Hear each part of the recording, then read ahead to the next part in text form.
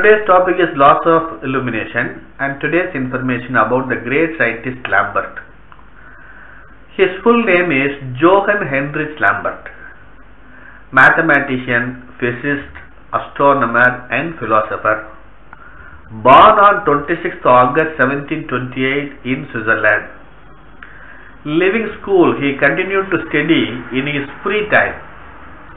He assisted his father, a tailor, clerk, private tutor and editor. During his Europe trip, he met many famous mathematicians in German states, Netherlands, France and Italian states.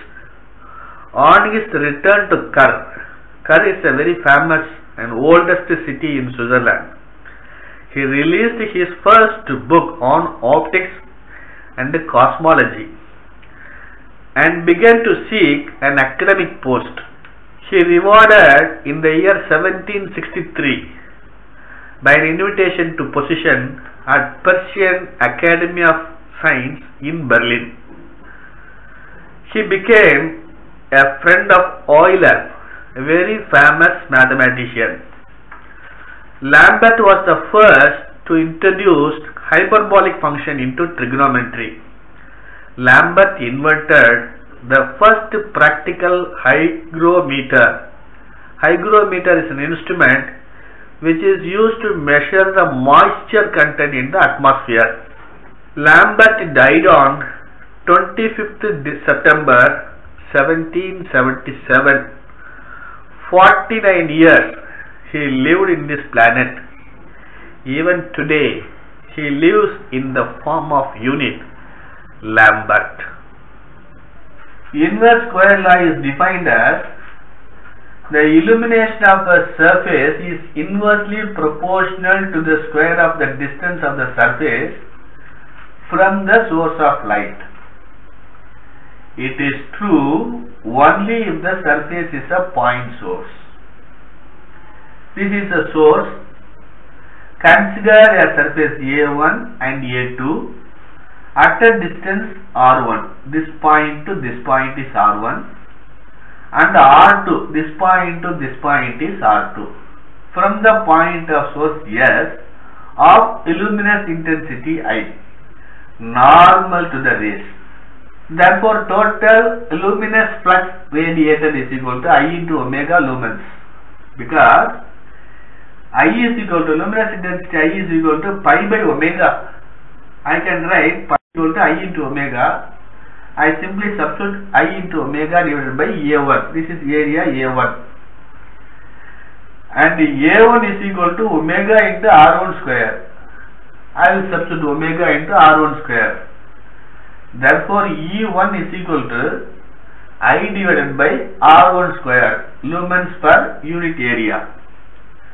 Similarly, E2 is equal to I divided by R2 square. Hence, the illumination E is inversely proportional to the square of distance. That is inverse square law. Lambert's cosine law. According to this law, the illumination at any point on the surface is proportional to the cosine of the angle between the normal at that point and the direction of flux. Let us see the proof. Let me assume this is PQR. It is a simple triangle.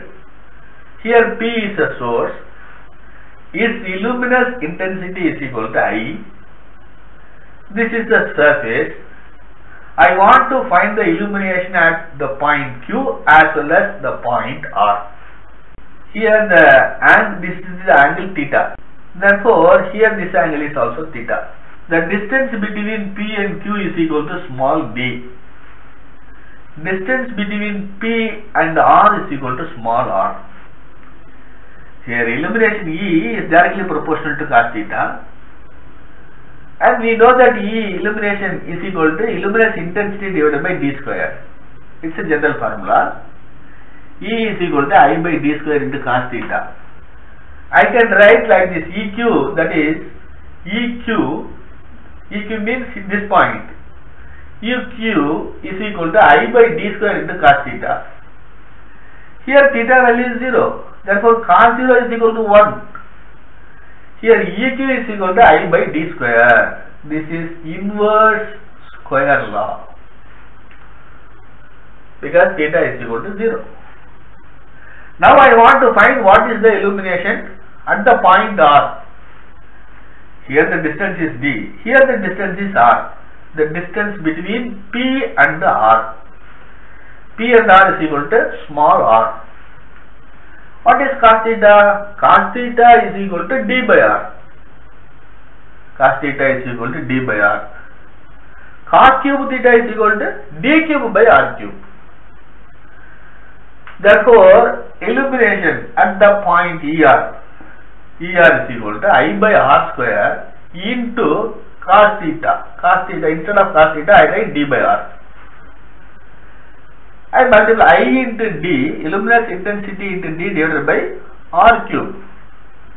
R is nothing but distance between P and R. So simply, I simplify the equation. I multiply and divide by D square. I will get I into D cube divided by R cube into D square.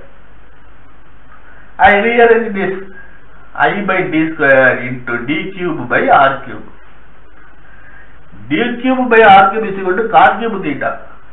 I can write I by D square into cos cube theta. So I by D square is equal to EQ. This is EQ. This is Q. So illumination at point R can be written as illumination at EQ into cos cube theta. This is also known as cos cube law.